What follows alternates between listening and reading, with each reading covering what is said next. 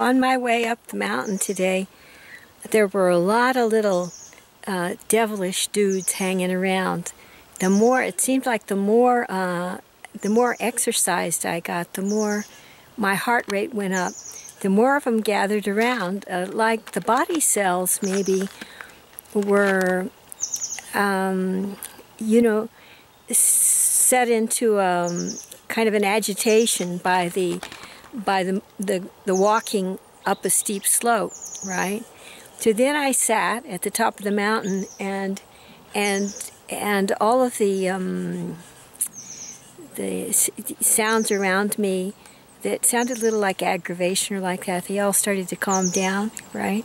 But then on top, when I was walking along the ridge, I noticed some like little devil dudes and demons and stuff hanging around, swooping in. Who are you? Who are you, like that? And so I tried tricking them. I said, instead of light worker, I said, I'm a dark worker. And they all went scattered off just like that. But this only worked for a short time, you see. They have a mandate from the guy that's in charge of that local group. He says that humans can't lie and that the devils and demons can, right? So they figure that we're telling the truth. But when you do that, when you say, I'm a dark worker, and you really mean you're really not telling the truth, then all of the nature spirits get upset, and then they start chasing you around. So it's better to tell the truth in the spirit world, as I found out later. So I got down to the bottom of the mountain, and I sat on my favorite meditation stone for a while. The one that has a gift to the fairies. It's an orange cat's eye marble. And I was sitting there, and then I announced with great jubilation, I'm a light worker, I'm a light worker, I'm a light worker, in the astral realms, right?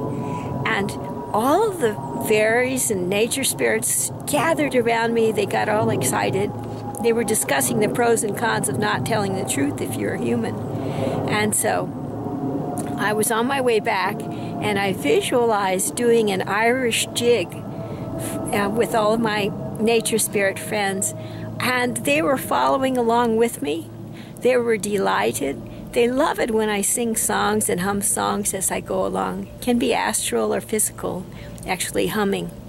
And so they love to follow along with the sound of a voice on the astral plane singing. And they love dance, and they love to mimic humans when they dance. So by the time I got back to the starting point here, I found that I had a whole coterie of beautiful nature spirits around me.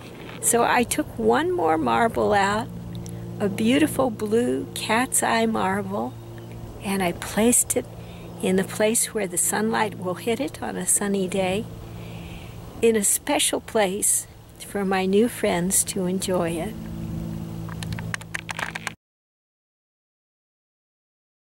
You know, dear ones, sometimes I have trouble explaining stuff, but for the young folks that are looking at this video, I would like to explain something about trees and tree spirits, and how the stewardship of the natural world takes place.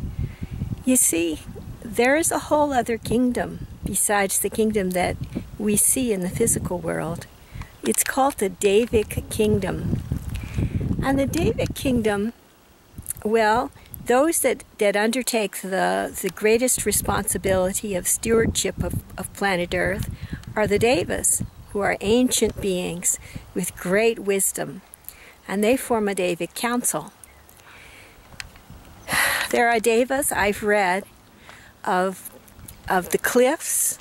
I've seen them of the cliffs, of the mountaintops, sometimes of great vast valleys, of the ocean.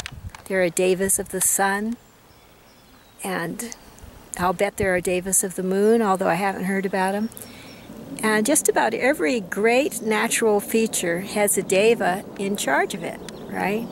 And in the care of the Devas are all the nature spirits and the elementals. And so when you come to trees here on this walk, there are great old oak trees here, great treasures of earth. And folks don't know that there are nature spirits assigned to take care of these trees. Several, quite a few actually, when it comes to the largest trees. Now, the nature spirits take particular pride in the shape of the tree and in making sure that it can live happily and long. And there, I saw some trees today with what you might call graffiti, paint sprayed on them in pictures and words today.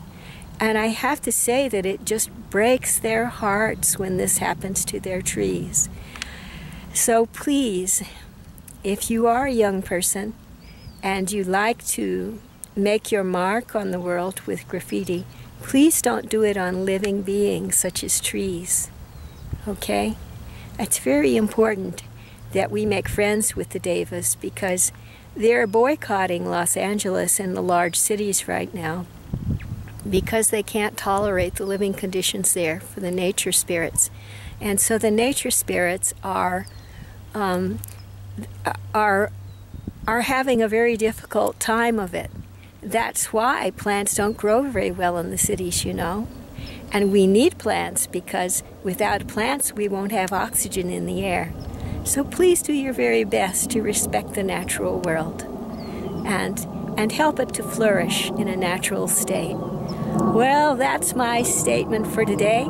I speak on behalf of the nature spirits that I met on the trail. Have a wonderful day and happy adventures in the natural world.